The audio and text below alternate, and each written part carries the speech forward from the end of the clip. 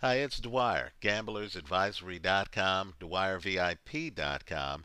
Look us up in the sports section on Roku. We're there.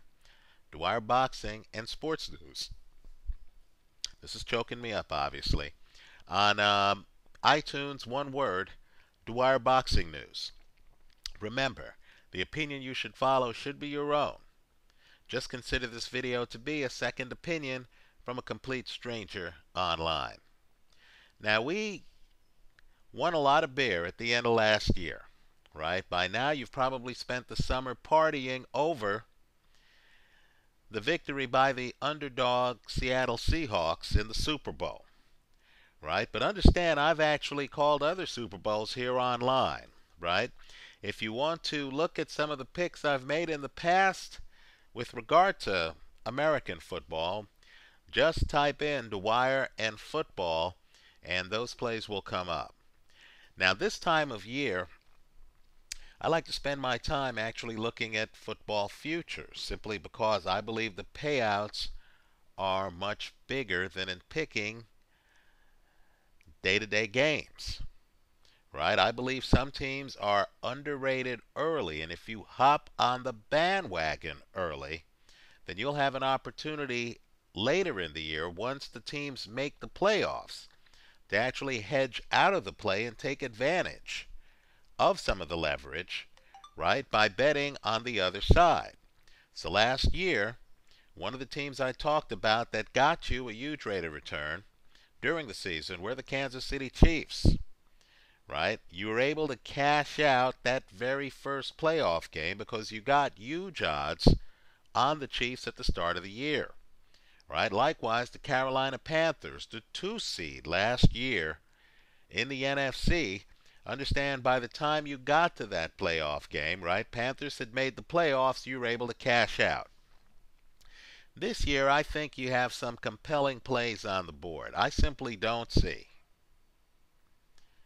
how the New England Patriots don't make the playoffs, right? I don't see how the New England Patriots don't dominate their division, the AFC East, right? I was in a fantasy pool where, incredibly, Tom Brady was unprotected, right? There seems to be some school of thought out there that Tom Brady, who did improve last year as the year went along, as he figured out his untested receivers, right? Tompkins, Dobson, etc., right? There seems to be some school of thought that Tom Brady is in decline, right? Let me just say, the Patriots haven't looked this good for several years, right? Tom Brady is still an elite quarterback in this league. He's slowing down a little bit, but he's slowing down like Floyd Mayweather is slowing down, right? It's gradual. He's still elite. Also, the Patriots have guys like Darrelle Revis now in their secondary. Folks, that's outrageous, right? You're telling me this team has upgraded its secondary? And, of course, you have guys like Vince Wilfork back. He's healthy. Rob Gronkowski back. He's healthy, right? That team is dangerous. I believe you're making a big mistake if you don't put some futures action on them to win the Super Bowl right here. They don't have to win the Super Bowl for you to collect. Hypothetically, if you're getting 8-1 on the Patriots to win the Super Bowl, understand, if the Patriots make the playoffs, you're cooking with gas because you have 8-1 leverage. So you could even bet on the team the Patriots are playing against in that first playoff game and get back your initial investment, right? Let me go further. If the Patriots finish in the top 2 for their conference, understand they get a bye, right? So you're already into the second round of the playoffs. So when you bet against the Patriots to try to hedge out the play, you're able to do so on a greater level, right? I think the Patriots are a live team for futures betting purposes. I believe the defending champion Seattle Seahawks are a live team in the NFC for NFL future betting purposes. Now keep in mind, this is the NFL. We've seen superstars, Randall Cunningham, get knocked out of a season early. Tom Brady get knocked out of a season early. Injuries happen. Gronkowski knocked out last year. Wolford, who I mentioned earlier, knocked out during the season last year. Right? Okay, fine. That happens. But if Russell Wilson stays healthy, and if that secondary stays healthy for the Seahawks, I'm expecting the Seahawks to do big things. I haven't seen a team this promising in terms of the chances of having a dynasty since the early 1990 Dallas Cowboys. Right? This team's young. This team's good. Their coach, Pete Carroll, presided over a dynasty in college. He knows how to keep the confidence going. Right? Looking at this team in the preseason, I didn't get the feeling that they were complacent in any way. And given the fact that I firmly believe that the San Francisco 49ers, their chief rivals in the division, are hopelessly overrated. Right? Hopelessly overrated. I mean, I'm expecting the 49ers to have a hard time opening day against the Cowboys, folks. And I don't consider the Cowboys to be playoff level. I think Seattle is a team where you have got to take the odds. Now, let me point out, they look low.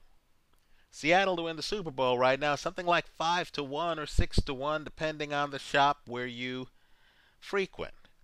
Right? But understand, if I were to offer you the Dallas Cowboys in the early 90s at these odds, if I were to offer you the Steel Curtain in the 1970s at these odds, you would think it was Christmas.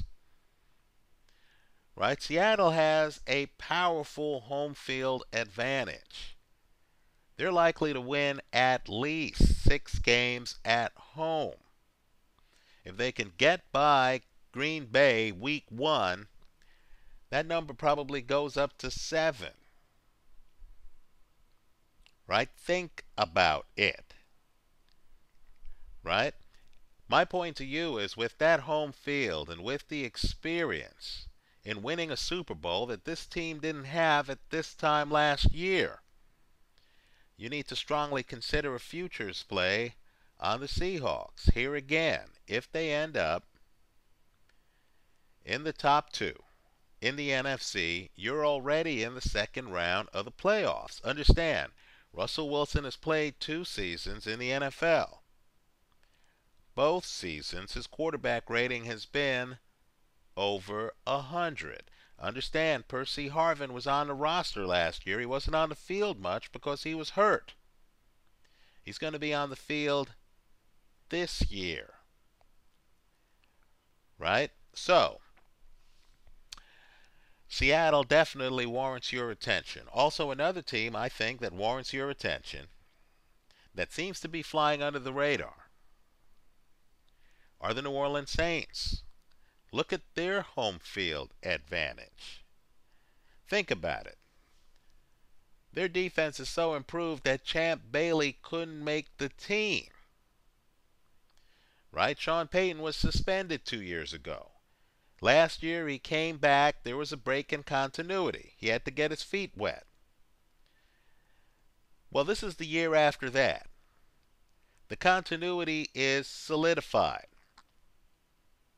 Right? Given that in the division, Cam Newton barely knows the name of his wide receivers this year. There's been that much turnover in Carolina. Right? By the way, I think Carolina is also a possible futures play. Right? Given the long odds. Right? The odds are longer for Carolina than they are for New Orleans. But just understand, you're being compensated for the risk there. But given that Carolina has taken a bit of a step back, right? Everyone's hoping for big things from Kelvin Benjamin. Really? A rookie wide receiver? Right? Given that Carolina's taken a bit of a step back, and given that New Orleans really has no competition in their division, right? No one's going to tell me that Atlanta, a team with a terrible record last year, a team with a terrible defense last year, is going to be competitive with the New Orleans Saints in the long term. And no one's going to tell me that a new coach, Lovie Smith, right, new coach with this team, with a new quarterback, is actually going to compete with Drew Brees and Sean Payton, it's just not going to happen for Tampa this year. So I think the Saints are a futures play you need to keep your eye on. Let me go one step further. Speaking of getting your feet wet, last year a college coach came into the NFL with a new offense and got his team not only into the playoffs, but a home game in the playoffs. This year, Chip Kelly actually has experience he didn't have last year. The team has continuity it didn't have last year. Right? Last year, Michael Vick was the starter. This year, and let's be real here, you have a better quarterback starting for the Philadelphia Eagles. Let me go one step further. Mark Sanchez was a dominant high school quarterback. He was part of the Roman Empire at USC. Now let's face it. Just look at the drop-off in offensive numbers for people like Santonio Holmes when they played with Rex Ryan's New York Jets. Now Sanchez is in the kind of pinpoint, quick strike passing offense in which he excels. Right? Understand, too, Mark Sanchez made it to 2 AFC championship games with the Jets. He's Nick Foles' backup. Let's just say the Eagles are taken care of at quarterback this year. Also, even without Deshaun Jackson, I think the Eagle wide receivers are loaded. Because even with Deshaun Jackson, I thought the best wide receiver on the Eagles was Jeremy Maclin. Now, he was out last year. He's back now. Right? Also, whatever Riley Cooper's problems off the field, can we agree on the field he's a burner? You add in to LaShawn McCoy, who right now, with all due respect to Adrian Peterson, is the best back in the National Football League.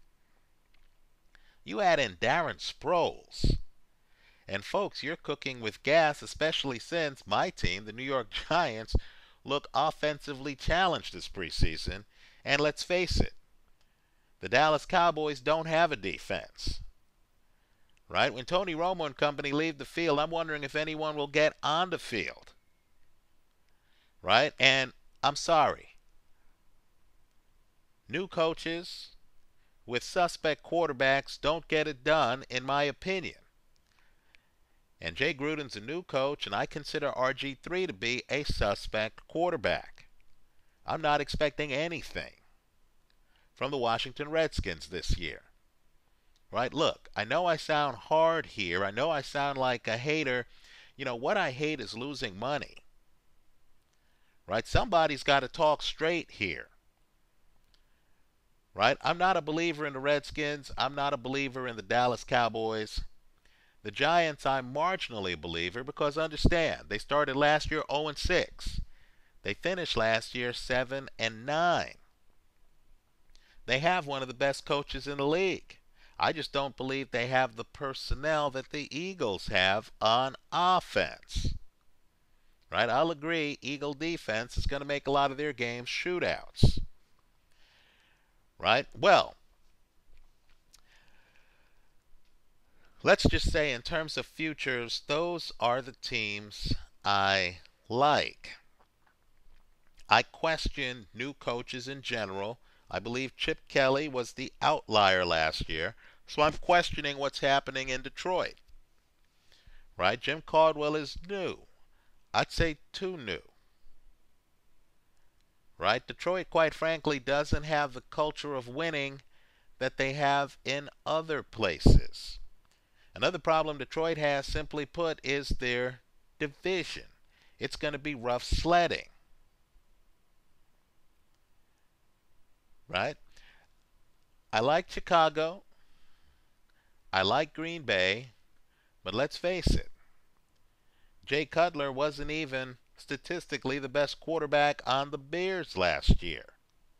I have some questions about him in terms of whether he's ready to take the next step and make that team a Super Bowl contender. Right? So, just understand that right now, September the 3rd, 2014, the teams I like in terms of futures, I like Belichick and I like Tom Brady. I like the New England Patriots. I don't see a play on the board as strong as the Patriots. Right? They have a much bigger head start on their division than any team in the AFC West. Right? The problem with Peyton Manning is he looks over his shoulder and he sees Phillip Rivers and the San Diego Chargers in the division. And the problem the two of them have is they look over their shoulder. KC was a playoff team last year. I'm sorry, I'm not a big believer in Jake Locker. Even though I'm a big believer in Ken Wisenhunt, he's new. You know what I feel about new coaches, right? I believe the jury's still out on the Indianapolis Colt defense, right? Andy Dalton in the playoffs mix like oil and water, don't they? Right? I'd like to see Cincinnati get it together a little bit. I am a big fan of Hugh Jackson, but, all I can say is things haven't worked out for Cincinnati. Ray Rice, of course, the spousal abuser that he is, or the girlfriend abuser that he is going to miss the first two games on a team, the Ravens, that didn't make the playoffs last year. Right? I like to believe in the Steelers. The problem is, of course, they didn't make the playoffs last year. I have the utmost respect for Mike Tomlin. I have huge respect for Ben Roethlisberger, a multiple Super Bowl winner. Keep in mind, Ben got to a third, but lost to Aaron Rodgers. Right? The Steelers are a team to watch. But again, there are concerns. They've lost some players. Right? So, from a futures perspective, who I'm hot and heavy on right now are the New England Patriots in the AFC, the defending champion Seattle Seahawks, and the Philadelphia Eagles, as well as the New Orleans Saints. Those four teams right now are garnering my eye on the futures market, right, with a long shot nod to the Carolina Panthers. I think Cam Newton is better than advertised. The problem I have with Cam is I don't like the words cracked rib in the same sentence with quarterback this early in the season. That sounds like that could be a problem, especially when the team relies so much on him. Now let's talk about week 1 of the NFL season. Now just understand that I think it's very dangerous to fool around with point spreads this early in the season. Right? You just don't know what you have, especially with rookies and free agents. Do we really know what Ware is going to do with the Denver Broncos? Is he going to look as great as he looked with Dallas, or is there going to be a drop-off? Right? How is Aqib Talib going to fit in with the Denver Broncos? I don't believe you really know. Sammy Watkins looked great in college. Sammy Watkins seems to always be injured in the pros. Now, I think he's a major talent. But at the same time, I'd like to see him show it at the pro level. So to me, there are too many variables the first couple of weeks to really fool around with point spreads. But I'm going to do that in the New Orleans Saints Atlanta Falcons game. Right? Let's just say I like the Saints in that matchup. And I understand Matt Ryan is hard to beat in Atlanta. But I just have a hard time believing that a team as bad as the Atlanta Falcons were last year is going to be able to turn around and turn it on so early, so soon thereafter. Right? Understand, Atlanta last year had one of the worst defenses in the entire league. Now, I'll agree. They're familiar with the Saints. The Saints are in their division. but put me among those who is a skeptic of the Atlanta Falcons. Understand, Tony Gonzalez is retired. He was a big part of their offense. Right? So I like the Saints laying a point and a half week 1 of this NFL season. Let's talk about some other games. Right? You know, to me, the NFL is hard on rookie quarterbacks. It just is. Now, you're telling me that Derek Carr a week ago didn't even know he was going to be the starter. He was fighting for the starting position. And now, week 1, he's going to go up against the New York Jet defense? On the road? Good luck with that. I like the New York Jets on the money line at minus 235, week 1 of the season. Right? Let's talk about another game. Did either Cleveland Brown quarterback set the world on fire for you this preseason? Didn't Brian Hoyer look a bit shaky? Understand, the guy's coming back from major knee surgery. Right? Johnny Manziel, well, he's a rookie. You know what I think about rookies in the National Football League in their first starts. By the way, Cleveland's playing Dick LeBeau's defense, the Pittsburgh Steelers defense. Veteran quarterbacks have a problem with the Pittsburgh Steelers defense. What do you think these guys are going to do against this defense, especially since Pittsburgh's coming off of a year in which it didn't make the playoffs and needs to make a statement? Needless to say, I like the Pittsburgh Steelers over the Cleveland Browns on a money line play. I believe the line's a good one. It's a minus 275. I like Pittsburgh in that matchup. So to sum up, I like the Saints over the Falcons, right? Saints laying the points. I like the Jets and the Steelers on money lines, right, over Oakland and Cleveland, right? In general, I like to bet against rookies, starting at quarterback in the National Football League. I just think the games are too different, college football versus pro football. Let me hear your picks. Leave them for us here online. Let me hear your betting strategies. Share them with us so we can all get a leg up on the casino. And when I say your picks, I'm not just talking about the day-to-day game action. But if you have a futures prop that you think's an eye-opener, let us know about it.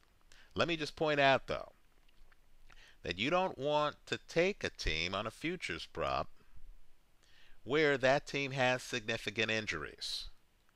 Right? So again, as much as I like the talent level of the Carolina Panthers, Cam Newton with a cracked rib, that's a 5-alarm fire in my book. Right? Let me hear about yours. Leave your comments for us. Thanks for stopping by.